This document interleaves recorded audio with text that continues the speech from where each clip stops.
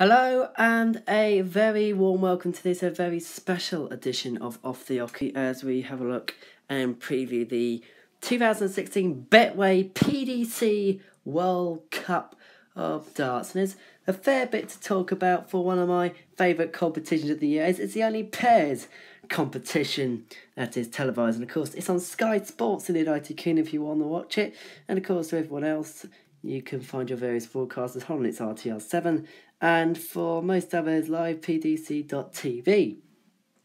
Now, England under the magnificent duo of Phil the Power Taylor and Adrian Jackpot Lewis will be vying to retain the title which they won in 2015 and will be looking to win their fourth as a pair this year. And well, they always seem to these two have this. Maybe it's their Stoke-on-Trent roots. How they both for X number of years. Lewis has known Taylor for all of his career. Taylor is a man who mentored Lewis, so knows his game inside out, and Lewis likewise. And they are the best pairing in PDC World Cup history, and possibly the best pairing in any kind of World Cup history. I can't think of anyone in the BDO WDF World Cup who has been as successful as Phil and Adrian.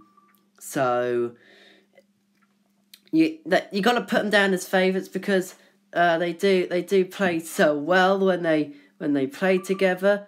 It's gonna be really interesting because England always are the favourites. They always, except from the couple of years ago when the Dutch duo won it, they always seem to do well. Even then that year they made the final. But this year, other teams who are going to give England a run for their money.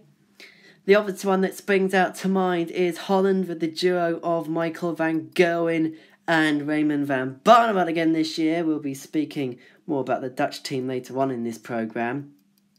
The Scots with Robert Thornton and Gary Anderson. Peter Wright dropped out of the tournament. He asked not to be selected. The reasons behind that we don't know and we're not so sure about. And one team, well, obviously the Highbridge pairing, the Aussies. Carl Anderson will be making his debut at the World Cup of Darts, replaces Paul Nicholson to partner Simon Whitlock.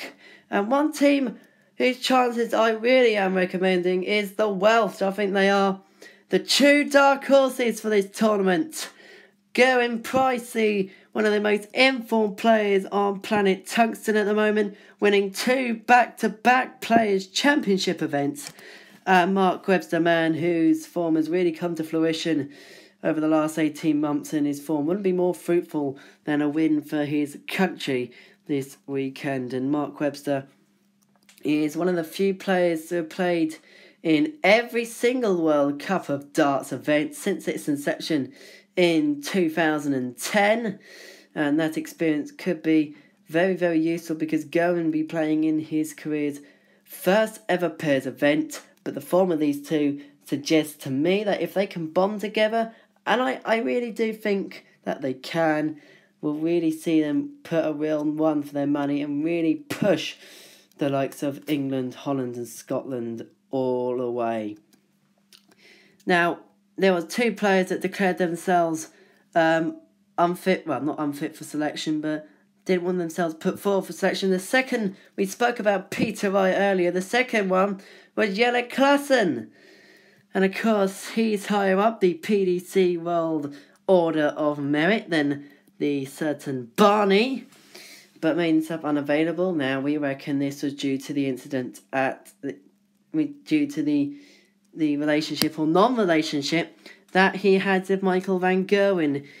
If you have a little afternoon session where you're free, look at the incident. First off, at the 2013 European Darts Championship, both players gave nothing away as in for eye contact or handshake or anything whatsoever during that match. The animosity, you could feel the animosity between the two. And then at the 2014 PDC German Darts Championship, where it looked like as Michael van Gerwen walked off the stage, Jelle Klaassen gave him the finger.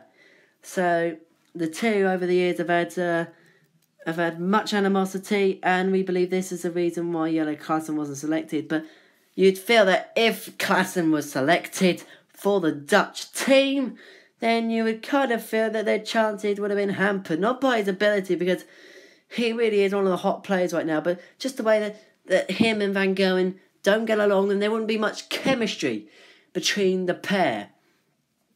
And the final question is, who can be the surprise packages? Every year we have a surprise package. A couple of years ago, South Africa, under the pairing of dancing Devon Peterson and Graham Philby, and last year by the Hong Kong duo of Royden Lamb and Scott McKenzie. I think this year, Gibraltar with Dyson Parody and Emmanuel Valerio, they entertained last year.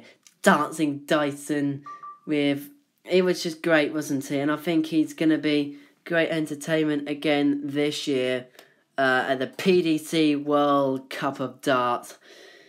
And that's about it. Thank you for joining me on this very special episode of Off The Oche. I hope to join you again soon when we'll be reviewing the BDO World Trophy. Bye-bye for now.